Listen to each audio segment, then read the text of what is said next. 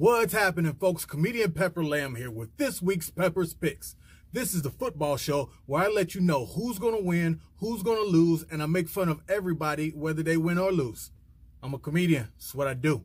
Before we get started, I got to give you the disclaimer. This is for entertainment purposes only. That is it. If you lose money listening to my crazy self talk about football, that's your fault.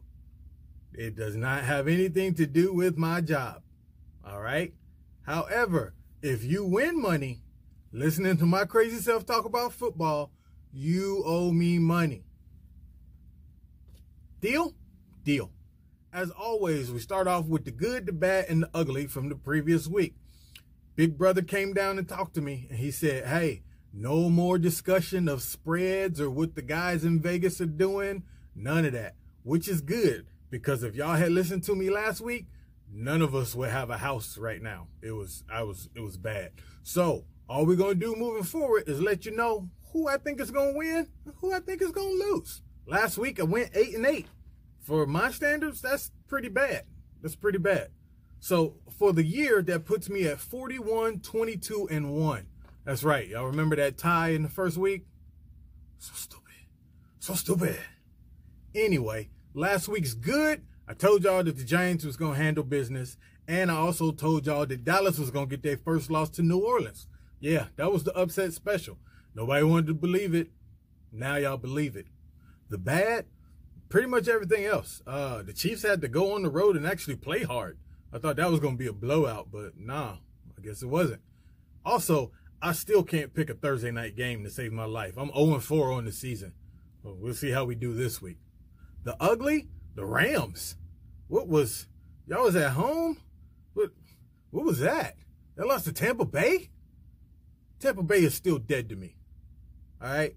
Every time I pick them, they act like they've never heard of football before. And then when I don't pick them, they act like they're the 49ers in the 90s. I don't get y'all at all. I don't get y'all at all. Hey, but that was last week. We're going to redeem ourselves this week. I don't like going 500. Let's go big or go home. With no further delay, let's get into the Week 5 NFL matchups. Thursday night game. I'm finally going to get one right. I'm telling y'all, this is it. It's my first Thursday night win of the season.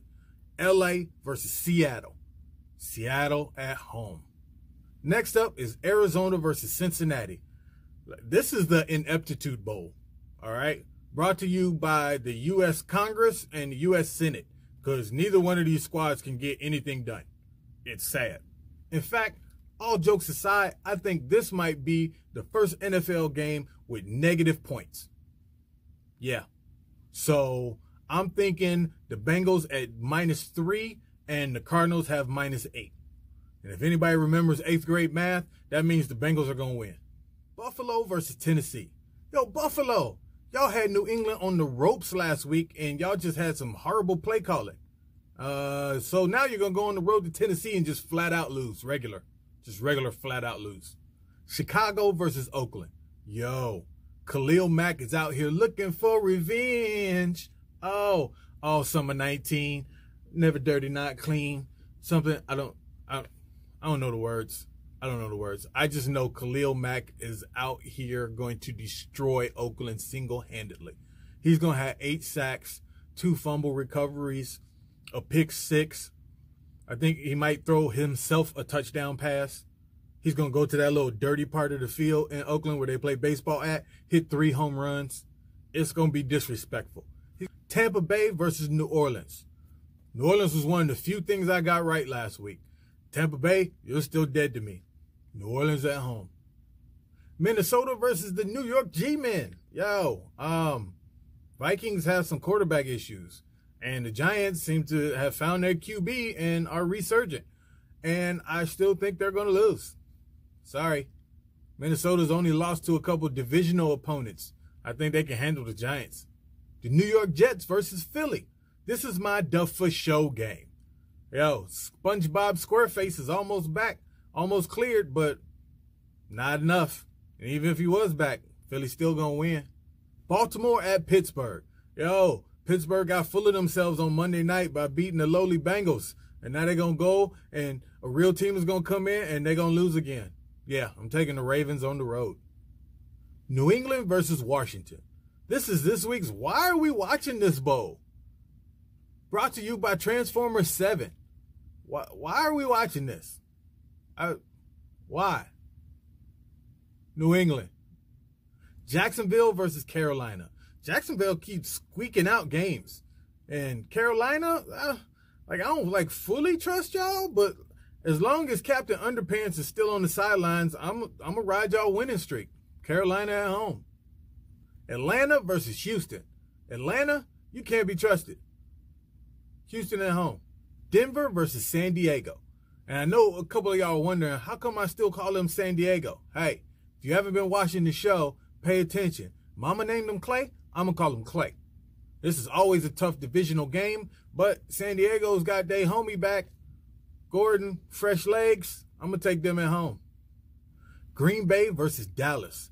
Can Dallas possibly lose 2 games in a row?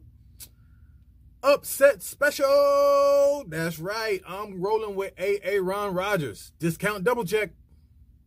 Indianapolis versus Kansas City. Yo, this could have been the game of the week, but Indy, without their number 1 wide receiver, just fell all apart.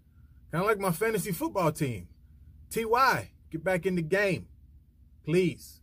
Kansas City at home. Easily. Cleveland versus 49ers. I have no respect for Cleveland until their quarterback, who is always talking trash, throws more touchdowns than interceptions. 49ers at home.